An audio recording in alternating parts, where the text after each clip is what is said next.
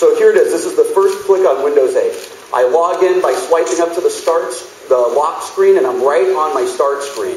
The first thing that you see is the UI is chromeless and clean. It's fluid and responsive. It works great with touch. It works great with a keyboard. So I'm hitting page up and page down here, and I can move around with a keyboard. See, we designed Windows 8 from the ground up to be excellent for touch-only tablets, and it works well with a keyboard and mouse. The tiles that you see here on the start screen are live.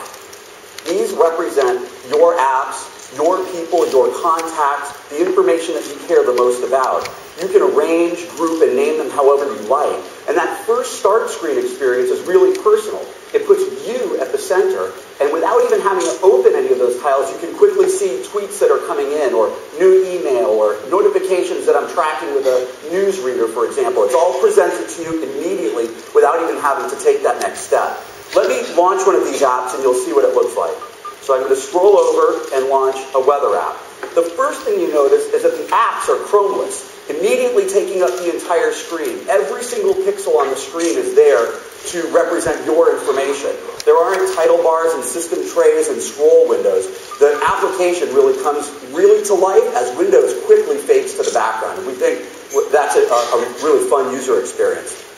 The other thing to note about this app is it's created on Windows 8's new application platform for apps that we call tailored apps.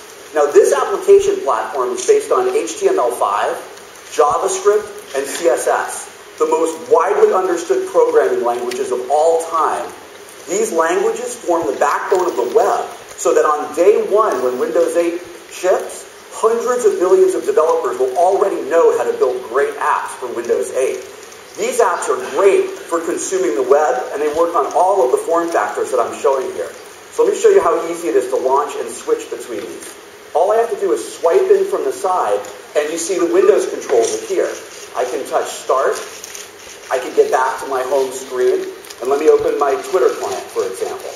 I can swipe in from the side, touch Start, and maybe look at my newsreader.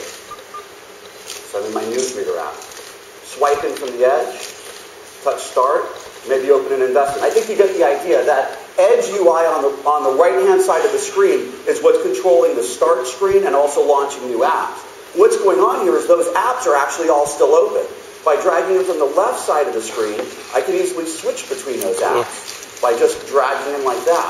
So the Windows UI, that's okay. If you think it's cool, I think it's cool. We've been working on this for quite some time. Well, watch this. If you're holding a tablet, these controls are right under your thumb. So it's right the way you would have a tablet. You can slide your finger, quickly get back to the home screen, and they're right underneath my thumbs. So that's the design for tablets. Here's how you actually control the apps themselves. So if I'm in my newsreader app and I swipe up from the bottom, I can get to the controls that control the app. So I've added a cool hunting feed to my newsreader. So what happens is Windows is working on the sides and the apps work from the top and bottom. But the neat thing is those controls are easy to get to and then quickly get out of your way so you enjoy that full screen experience. Now that full screen is a 16:9 widescreen. And we think that's a really good orientation for the screen because it's excellent for watching high-definition video. So let me go back to Start and launch a video. This is a video of my favorite paragliding spot back in Issaquah, Washington. And you can see it immediately launches, it takes up the whole screen, and I'm enjoying my video. What's going on here is even cooler, is we have real multitasking going on. So as though I switch between the other apps, if you listen, that video is actually still playing. So real multitasking. I learned a lot from tablet OS from Playbook. And one of the neat things about 16:9 widescreen is a feature that we've introduced in Windows called Snap. And Snap makes it easy to use two apps side by side. So if I drag in another app, I can drop it in the middle, or I can come to the side and drop it. Now I can watch my video while I'm looking at news. Wow. Good job. I can drag the video over like that and make the video small and have more space there. And in fact, I can change the app that I'm working on just that easily. Drag this back. And so what we've got is a really great side-by-side story because we know people are doing multiple things at the same time. So let me pause this video. These controls are really easy to use. Whether they're under your thumb or you're using them with the mouse, they're just there and they're quickly and easily out of your way. So the most important app of all of these systems is the browser. Something over 60% of most people's time is spent in a browser when they're using virtually any system. And so with Windows 8, we're going to be introducing Internet Explorer 10. Internet Explorer 10 is a browser that's optimized for touch. It immediately shows up in a full screen mode. And like before I showed you, I can drag it from the top and switch tabs. It's optimized for panning and zooming. You see if I come down here, I have a new keyboard, and I can type in a URL. In fact, we even have a new ergonomic keyboard that puts all of the keys right under my thumb so that I can thumb type easily while I'm holding a tablet. So we've done a lot of work to think about how can we make this better and more ergonomic and fast and fluid and really fun.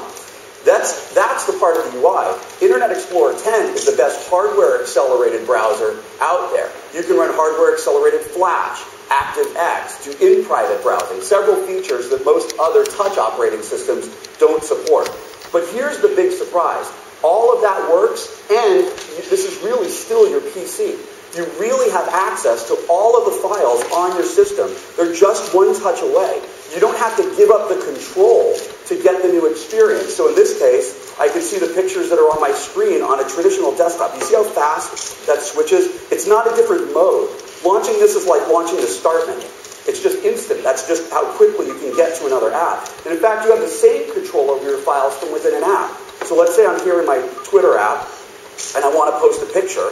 I can see all those same pictures, but now they're in a user experience that's designed for touch. So it's easy to scroll. You can see as I pick these, they're showing up along the bottom. I can unselect them very easily. So I have this familiarity, and I have the same kind of control in my Twitter client at the same time.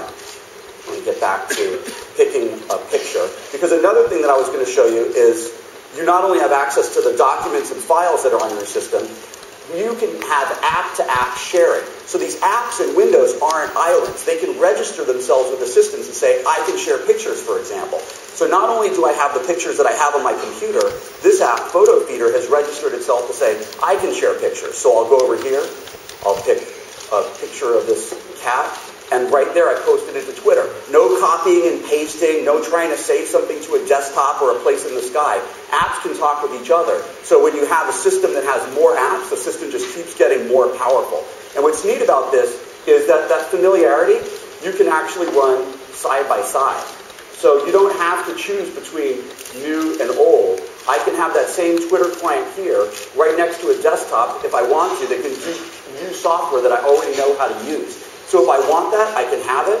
And if I want, I can be in this mode all of the time. And all of it is controlled and fluid with touch. So that's Windows reimagined for tablets.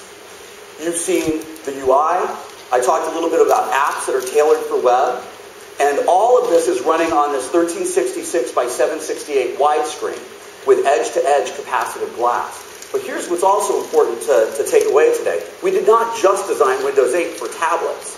When you're reimagining a system that 1 billion people around the world use, it's a big responsibility to think, how is this going to work on all of the other systems? Windows 8 is for hundreds of millions of computers of all different kinds, all different size screens, whether or not it has touch. Windows 8 is an upgrade for the entire ecosystem of PCs. In fact, we did that in two ways.